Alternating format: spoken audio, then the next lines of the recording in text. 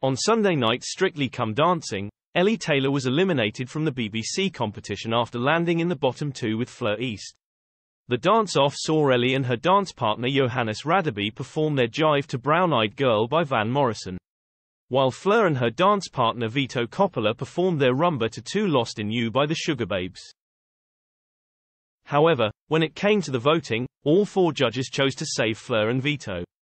Craig Revel Horwood said, "Based purely on the technique alone, I would like to save Fleur and Vito."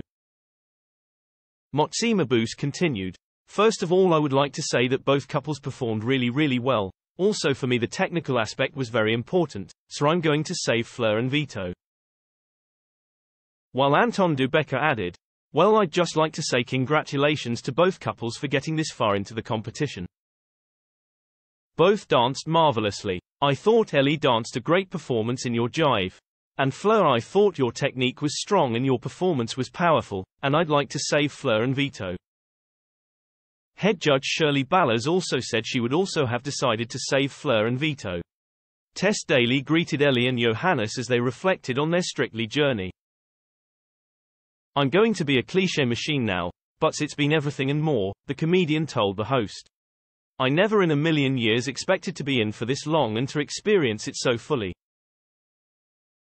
Strictly is about dancing, but it's also about the people, and every part of this show from the top to bottom, from the execs to the makeup, to the hair to the costumes, to the sets to the band, to my fellow celebs and the dancers.